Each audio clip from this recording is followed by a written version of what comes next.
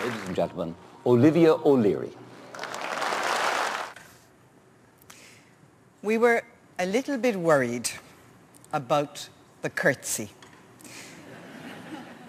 I met a government minister in the last few days who was up to high dough.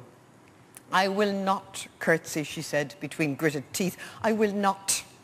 A sigh of relief went around official female Ireland when it was revealed that only the Queen's own subjects are expected to curtsy.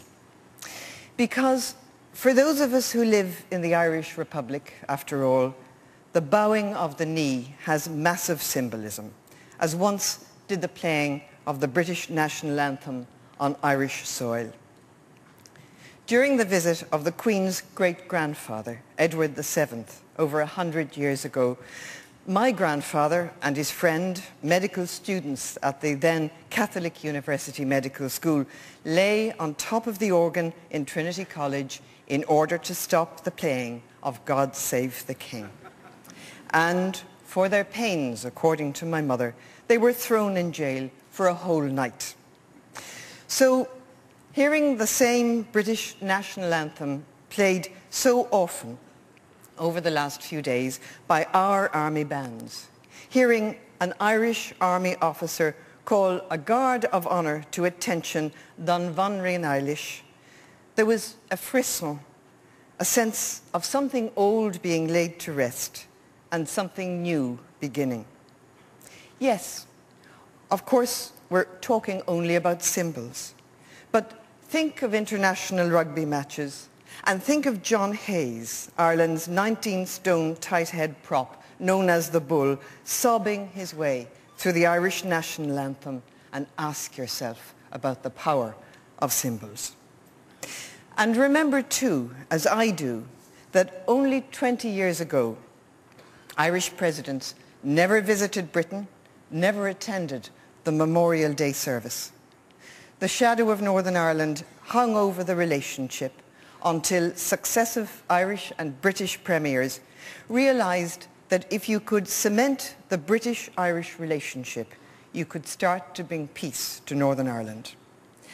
And nobody, I think, will mind if I mention one particular name on the day that's in it. Dr. Garrett Fitzgerald, who died today, who spent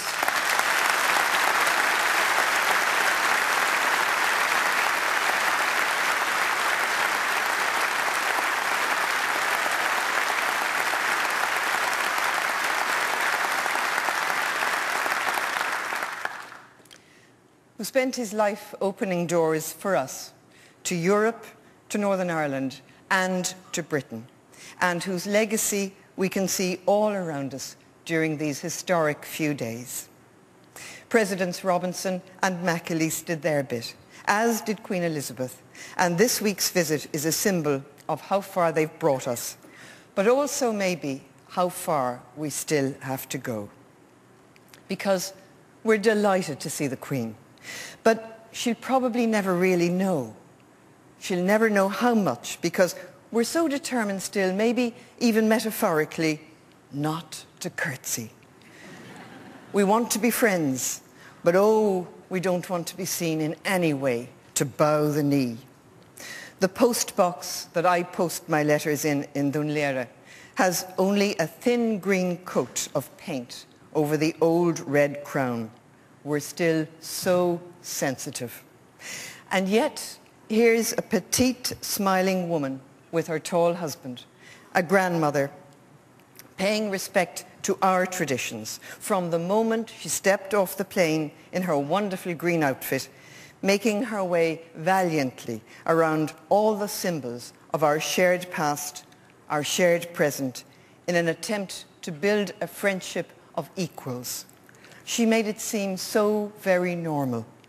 And our president, for anyone worried about unseemly deference, gave her a welcome which was very warm and very Irish and very proud.